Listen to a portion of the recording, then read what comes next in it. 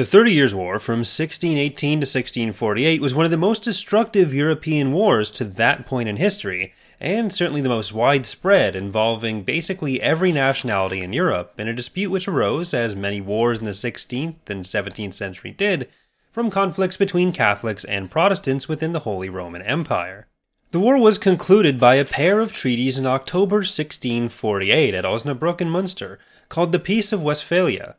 The results of the war and the treaties themselves turned out to be hugely important for the development of European statehood.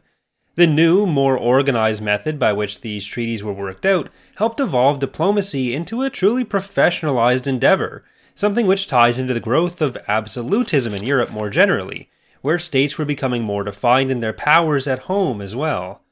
Wars in Europe would now end by meetings between proper ambassadors of both winners and losers, working out terms in a new conception of international society on the continent.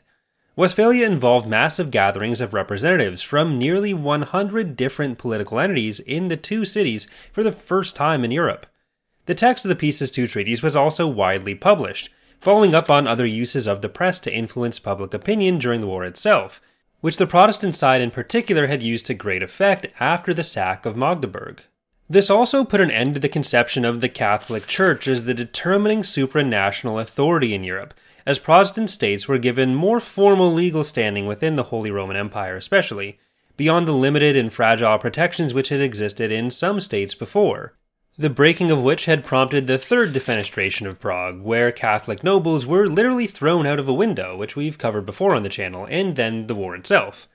While religion would of course continue to play a role in future wars, the Peace of Westphalia is often seen as the conclusion of the Wars of Reformation in continental Europe, which had gone on for nearly 150 years.